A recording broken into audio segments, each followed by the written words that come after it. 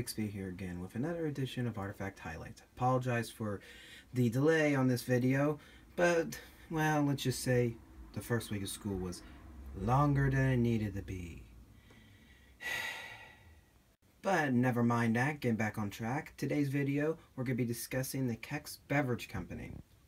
Now, Kecks Beverage Company, known also as Will J. Kecks Incorporated, operated a small bottling business in Kecksburg, Pennsylvania. You know, that place where that acorn object kind of crashed and the government says it never happened.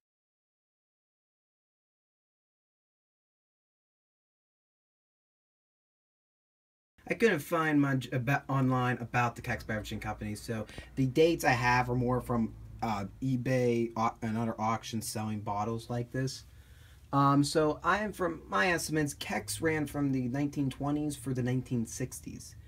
I have the 4 bottles you see here arranged based off of the order I believe they are from oldest to newest.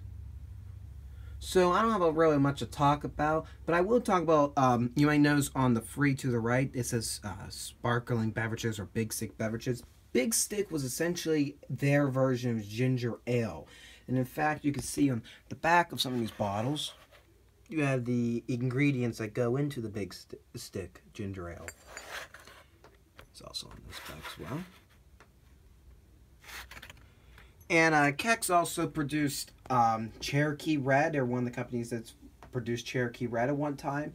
And in their later years, they also did Pepsi Cola products. And that's also, they actually made a version of sparkling mineral water. Ooh, so amazing. Where the Kecks Beverage Factory would have been, it's now occupied by Outliner Campers, right along US 982 in Kecksburg. And that's really all I have to discuss on the Kecksburg Beverage Company. As I said, I apologize, this video wasn't really long. If you guys have any more information on the Kecks Beveraging, you guys can leave that information in comments below. I would really appreciate it. And I guess till next time.